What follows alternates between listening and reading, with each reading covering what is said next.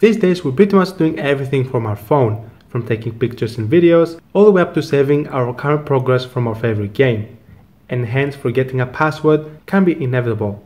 Unfortunately, everyone can come to this situation from time to time, and the worst part is that it can be a disaster. Hey guys, how's it going? It's a Pocket back in another video. This video is going to show you how you can reset a locked iPhone. So let's get started.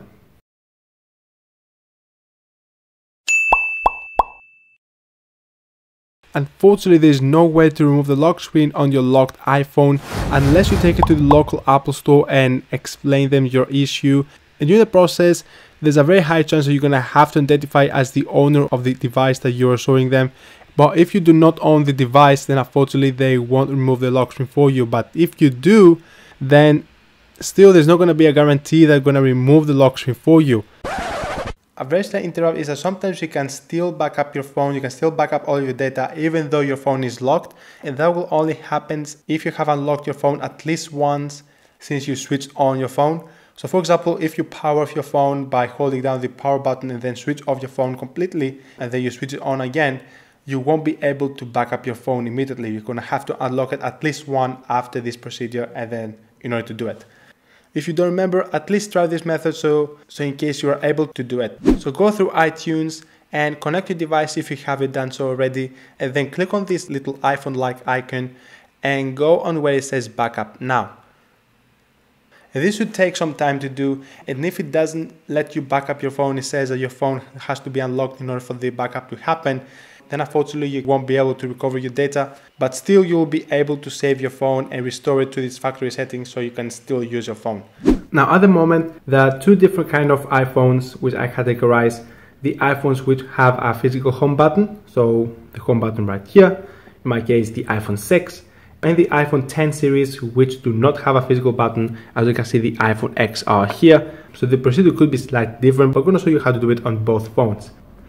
So let's start with the iPhone 6 because I'm assuming most of you guys may have an iPhone with a home button. So I'm going to take this out of the way first. So first of all, take your phone with a physical button and then connect it to your computer. And then we're going to go ahead and enter recovery mode. So to do this on an iPhone with a physical button, so that means iPhone 6s, 6 and everything before, you hold down the power button and the home button all at the same time for 10 seconds or until you see the Apple logo, and then you release the power button and you keep holding the home button for another 7 seconds or until you see the iTunes logo with a lightning cable pointing to it. So once ready, let's go ahead. So 3, 2, 1, go. Hold both of the buttons.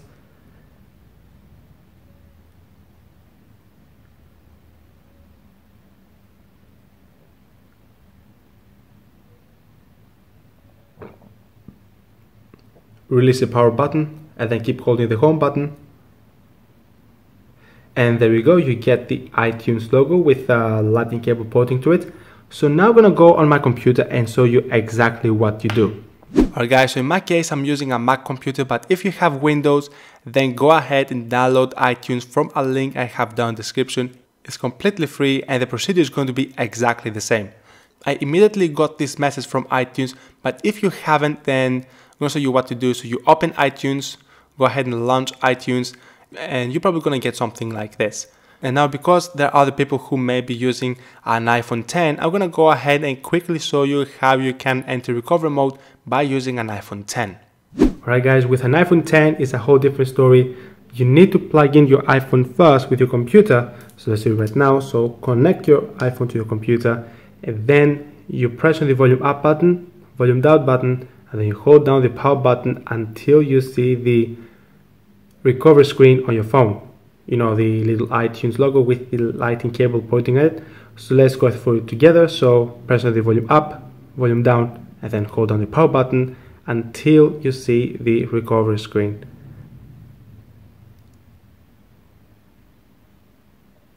Keep holding.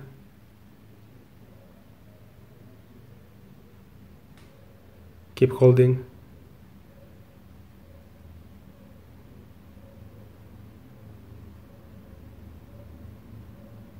There you go. So iTunes logo, lightning cable pointing to it.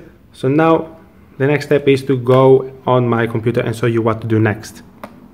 Alright guys, so having iTunes open already, I'm having this message again with two options, either restore or update. If you don't get this message, then quit iTunes, unplug your phone, plug your phone and open iTunes again, and you should get this message right here.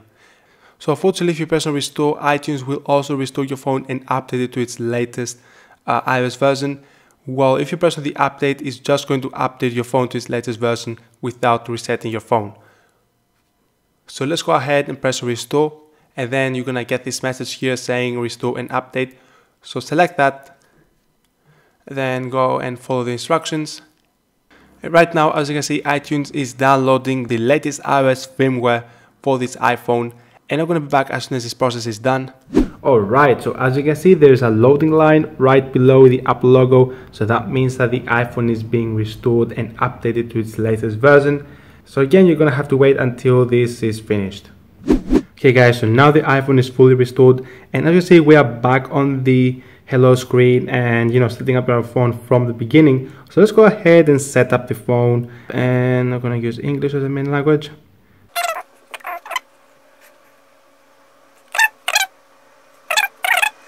Okay, so here we are. So if you managed to do a backup in the beginning of this video, then it's time to go ahead and restore the backup on your phone. So what will you do is to select restore from iTunes backup.